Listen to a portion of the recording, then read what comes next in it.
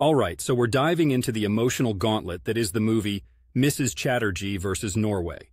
This film isn't just a run-of-the-mill drama. It's based on the real-life saga of a woman going head-to-head against an entire nation's child welfare system. And let me tell you, it hits like a freight train. The premise revolves around a woman whose children are taken away by the Norwegian foster care system, citing cultural differences and her incompetence as a mother. That's the kind of premise that immediately gets your blood boiling, doesn't it?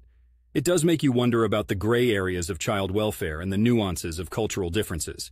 It's a minefield of emotions and controversies for anyone, especially for a guy like me sitting in Portland, where we pride ourselves on embracing cultural diversity.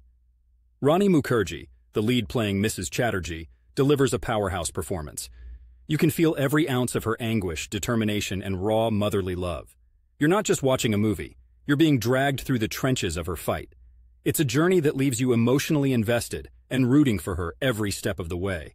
And the direction? Shonali Bose has an exceptional way of telling stories that matter, of giving these real-life tales the cinematic gravitas they deserve. She doesn't shy away from the complex and the painful. Instead, she lays it bare on the screen for all of us to experience. As someone living in Portland, a place where activism runs in our veins, this movie resonates. It challenges your perceptions about the global child welfare system and makes you think about how cultural misunderstandings can have devastating consequences.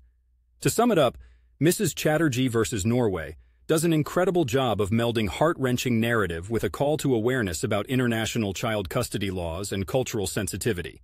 It's more than just a movie. It's a conversation starter, and that's something we need a lot more of. Mrs. Chatterjee's battle isn't just for her children. It's for respect, understanding, and a mother's universal right to raise her children within the context of her culture and values. Heavy stuff, right? It's a film that sticks with you long after the credits roll.